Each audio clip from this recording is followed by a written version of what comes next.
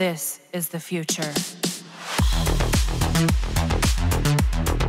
Before we begin this video, I would like to announce again that the winner of the 1000 Platinum giveaway just claimed his prize. For those who think that I'm fucking scamming my community with this giveaway, then just check out my video announcement about it and the winners can prove that the giveaways are real. I don't usually post the winner in a video unless they haven't claimed their prize yet. If you think I'm scamming people, then direct message me on Discord and I will show you all the proof in my giveaways. Now that that's out of the way, let me announce that I'll be giving another 1000 Platinum this week. To join, simply visit the link I have provided in the pinned comment below. Why so many giveaways, squad leader? Well, you deserve it. I just like to give back to my community after all that you have done for me. Thank you so much, and now, let's get into the video. I have time off with Warframe when I played the new looter shooter named The First Descendant. I felt at home playing the game as it was a mix of Warframe and Destiny 2. Both games are live service, and they are both free to play, and The First Descendant was just like their newborn son. And just like a newborn, many things need to improve in the game, and admittedly, both Destiny 2 and Warframe felt like they are more polished games compared to The First Descendant. If you have played the beta test of The First Descendant, then you will know how bad the graphics are on the first day. Imagine releasing a beta test where you don't give the option to players to change the graphic settings in advanced mode. It was a complete disaster in the eyes, especially for those who don't own any 4K monitor with 3rd generation graphic cards and super high-end processor. I did play it with an RTX 2070 graphics card, with an Intel Core 7 processor, and in 1920 by 1080 monitor, but still, I did not feel any awe in terms of graphics. It's like a downgraded Destiny 2. Funny thing is, the game is built in an Unreal Engine, while both Warframe and Destiny 2 are built in their respective engine, but they outperform The First Descendant in terms of graphics. The graphics of The First Descendant was generic compared to Destiny 2 and Warframe. In addition to that, there's just so much to do in both Warframe and Destiny 2. I'm not comparing just The First Descendant here, but in terms of content and in-game activities, both Destiny 2 and Warframe outshine their competitors. There's just a lot of content you can explore in both games, especially if you are a new player. Lots of items to collect, tons of enemies and bosses to face, a whole lot of story to explore, and tons of cool stuff to discover. On the other hand, The First Descendant felt like just it's the same grind wherein its main focus is to get all the characters, or what they call descendants, in the game. There are so many weapons in the game, but it felt like they are not that unique at all, and you only get them to increase your DPS or use them so you can benefit from runes or what we know as mods in Warframe.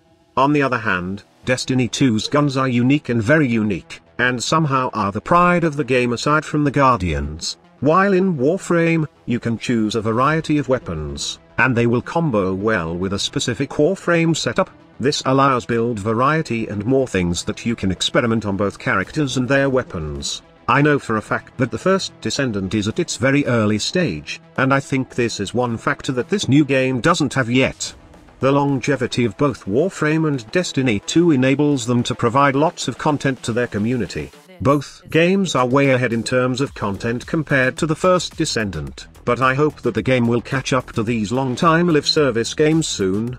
Admittedly, while it's fun playing the characters in The First Descendant, they also offer a different variety of gameplay and how you approach each mission. There's nothing yet in the game that you can say that I will religiously play this game. Well, as I have said, we only got a portion of The First Descendant during beta testing, so we can't judge it fully, but seeing the missions that I experienced firsthand, I can say that it's the same looter shooter wherein you grind for loot to kill high-level enemies and gain more powerful loot to kill more powerful enemies. It's an endless process, and I think many of you can agree that the only way to keep players from playing the game is to keep pumping new content, make the missions interesting by giving some challenge and worthy rewards, and have a great story that will make the community engaged in the lore of the game for years and years to come. This is what both Warframe and Destiny 2 are doing, and that is why, still, these are the best live service game available today.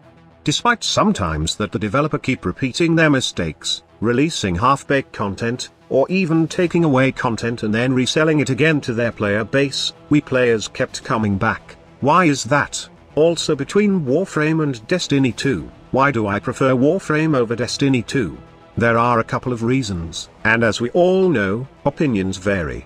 You may not like the game anymore, but I still enjoy it because of various reasons, and just like what I always say in my videos, every thought is accepted and you always play what you want, whenever you want, and however you want. In my case, aside from the fact that both Destiny 2 and Warframe stand out in terms of graphics against other games out there, the gunplay of Destiny 2 keeps me interested, along with their raid content, which is the biggest upside of the game. For Warframe, it's all about the weapon and Warframe synergy, combos that will make you a power creep in the whole universe. What about Destiny or Warframe squad leader? Well, it's obvious, I like Warframe over Destiny 2. I don't want to get biased here because I am mainly a Warframe content creator, but the way Digital Extremes handle their gaming model is far better compared to Bungie in my opinion. Warframe is the definition of a true free-to-play, even until now, despite the shenanigans on the Prime resurgence, it's still the best free-to-play for gamers who love player versus environment content. The only thing I can't access freely is Tenogen skins, and Prime access stuff like those Prime Cyandanas and attachments. The rest of the game is free. On the other hand, Destiny 2 has free content, and you can access the base game without paying, but their expansions do cost real money. Believe it or not, I have all the expansions of Destiny 2. I bought them all since day one because I was a big Destiny fan.